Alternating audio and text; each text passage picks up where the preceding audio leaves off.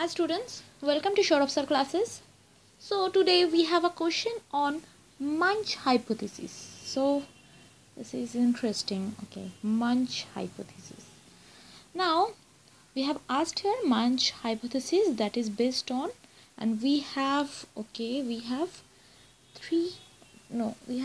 four statement or four options. So which of the following is responsible for or based on Munch hypothesis?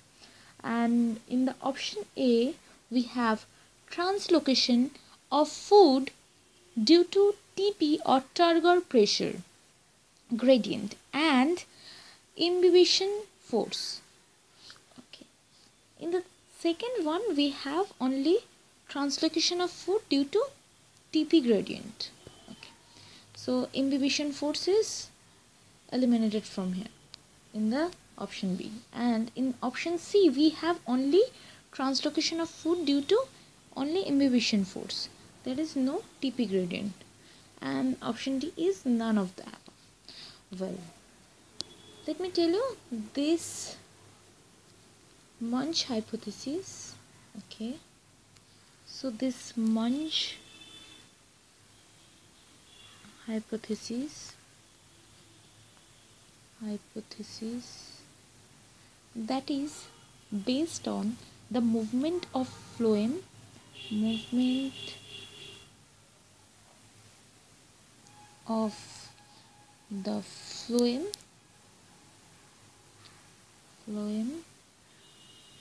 along the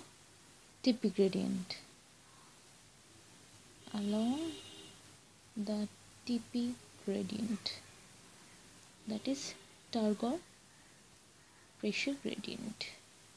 Okay, so this mass flow of the organic element, obviously, that is based on, or that takes place from the higher concentration to lower concentration. Okay, so this was all about this question, and answer we know, that is translocation of food due to turgor pressure or gradient. Okay, so answer will be option B. So let's see which is our next question. Now in this question we have the mechanism. So we have to choose the mechanism that is responsible for salt resistant plant, for that they can get rid of excess sodium ions to the outer side through the roots.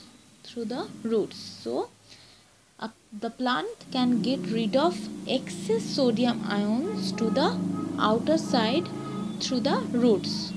We have this question, and here are some system like hydrogen ATPase uniport system, sodium ATPase uniport system, HCl H plus Cl minus symport system, and sodium hydrogen antiport system.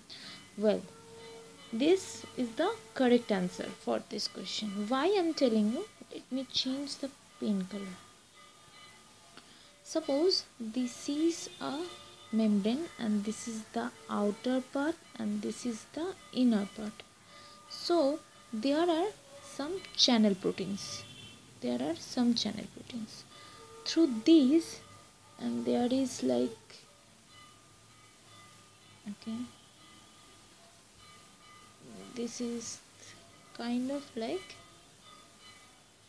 this. Okay, now we have to move out the sodium.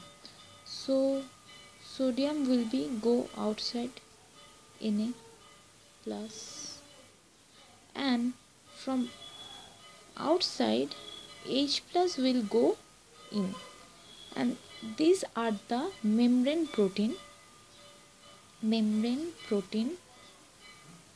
that helps in transportation,